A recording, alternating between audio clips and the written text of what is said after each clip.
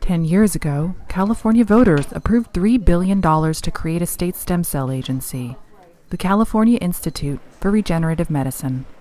What has the agency accomplished? And would Californians vote to give it $5 billion more in 2016?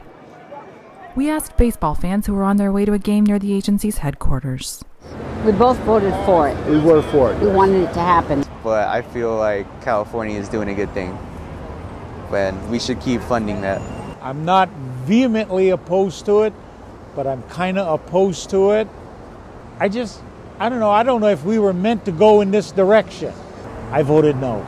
I'm a retired physics teacher, and I think that's one of the best investments we've ever made, and I hope they invest $15 billion. I'd vote for it in a second. I think that's way too much money, but honestly, I'm not well educated on stem cells, so it might be worth it. Who knows? I don't know. I have no idea. I mean, schools need more money than...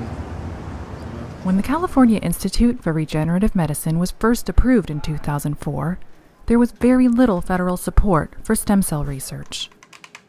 California's unusual state funding strategy was a big boost for the discipline. People forget, in the early 2000s, there were very few cell lines we could work with. There were very few scientists who were trained in the field to work on it, and there was actually very little research funding.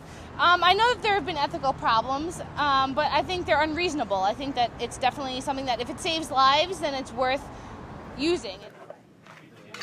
We don't have a cure yet that's been derived from embryonic stem cells, and I think we're a number of years away from having a cure. What we have, though, is a pipeline of new drugs, be they cells or chemicals that have been derived from this research, which are being tested in humans now. And I'm pretty optimistic that over the next few years we will be seeing real drugs that will change the lives of people. In 2016, voters will be asked to approve more money for the agency. You know, the NIH still doesn't fund stem cell research at the level that it needs to be funded. So having these other sources of funding have been still, to this day, essential to move the field forward. So will Californians vote for $5 billion more in funding? Billion? $5 billion. $5 billion. Okay. Yeah. That sounds a lot fantastic. better. I think they deserve a good amount of money. I would vote yes. Everybody is asking for money. And there's just so much of it. I don't know how I'd vote on that. I really don't. I love physics, don't get me wrong.